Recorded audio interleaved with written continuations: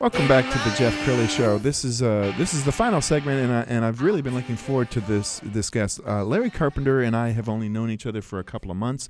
I am so inspired by him. Larry Carpenter was raised in the Smoky Mountains of North Carolina. He came to Dallas in 1981 to attend a Zig Ziglar Born This Way event, and it changed his life. Welcome to the Jeff Crilley Show. Thank you, Jeff. It's a pleasure to be here. I have a great respect for you. I want to do a shout out to Jean Ziglar this morning, Zig's wife, Tom, Cindy, and Julie. I love them. Jody Diane for her inspiration, and my pastor, Dr. Jack Graham. I'm so proud of him. Wow. And lastly, I want to thank Mike for being with me here this morning. He's my bodyguard and a great friend. Not every guest on the Jeff Crilley Show comes with their own bodyguard. I'm impressed. I'm very impressed.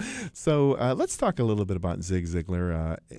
Both of us knew him. We're very fond of him, and he passed a couple years ago. But his legacy lives on, doesn't it? Yeah, Zig was quite a man. He truly walked what he talked about. He was the most consistent man I've ever met.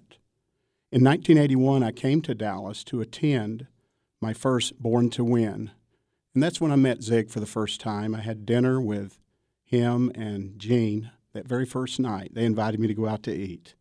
Friendships flourished, and by 1983, I had sold quite a few of his I Can programs and put them in elementary and high schools in North Carolina. I continued to attend Zig's biannual workshops and was invited to come out and interview for a job. I was not hired, but Ziglar saw a bigger picture. But I did take their advice, Jeff, and I started to college full-time and remained in Dallas. I did utilize Zig's goals program, put it under my pillow. I worked his goals program every night. That allowed me to graduate from Dallas Baptist University, a 4-year university, in just 3 years. Now, quick story about Zig is I finished my sophomore year of college. Southwestern Book Company had approached me about selling books door to door. They're trying to recruit me. So I went and counseled with Zig and Jim McEachern about this opportunity. I write about this in my book, but one of the key personality traits that leaders seem to develop is how to make the right decision at critical times. Zig suggested that I not only consider selling books door to door, but he thought that I must, and that shocked me. I wasn't excited about it at all, and had my own ideas what that involved. He pointed out to me that by then I had read over 100 books on sales, personal growth and development, the Bible and bibliography on Andrew Carnegie, Empire of Business, powerful book. Zig says, Larry, you got a lot of head knowledge where you've read and acquired this knowledge, but I'd really like to see you put it on the line. Go out and put these sales skills into play. And secondly, even more important, if you'll accept this challenge, I'm certain that you will forever lose fear of people and the fact that you might carry a fear of being rejected by anyone. The book selling will help you eliminate that. So Zig was right. I went out for an 11-week selling season, and I managed to finish 6th out of over 2,200 first-year salespeople. Oh, my goodness. I tell you, as a bonus to listening to his advice, following my door-to-door sales success, I was able to interview and accept an offer with Herschel Forrester here in North Dallas in commercial real estate. Now, you know Herschel was an old pro football player for the Cleveland Browns, All-American, tough guy. And Herschel was a springboard that allowed me to earn millions of dollars later in commercial real estate. It's funny because Zig came up to me later and said, aren't you glad we didn't hire you? And we instead encouraged you to go to college. And I acknowledged that. I said, yes, sir, but I'm still looking for a way to help you achieve your goals. Later in my life, he allowed me to do something for him, and I'm glad that I could. So many stories about Zig. He had a way of saying the right thing at the right time. The last story, it's very quick. I remember after a big audience appearance, Zig was speaking in front of several thousand people, and I went up to him very sincere, and I said, Zig, I often pray that God would take years from my life and give them to you because of the impact you have on people. And as only Zig could say, very humbly, he said, Larry, we worship a God that doesn't have to take from you to give to me. He knows the number of years you need to accomplish your goals and purposes, and he'll give me mine. It wasn't long after that, Laurie Majors called from his office and shared with me that Zig wanted me to write the foreword to what would become his last book. It was very humbling. Zig and I laughed together, we cried together, we made a lot of money in our own entities. But this was a man who could have had the President of the United States write the foreword to his book, and I knew that. Wow. You know, one of the things that impresses me about Zig, even today, is that he never forgot the people who shaped his life. When he was giving a tour of his office, he would always start with kind of his wall of inspiration. His wall of fame. His wall of fame. Why do you think he did that?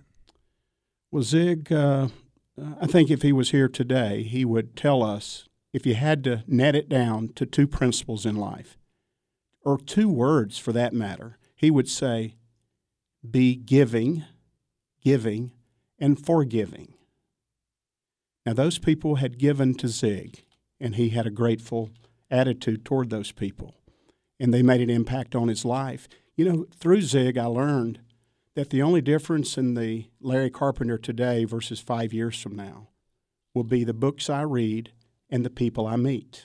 Yes. Books you read, people you meet. And boy, is that powerful. That's why I go out and seek sources of inspiration like you do, Jeff. Sources of inspiration don't come to us.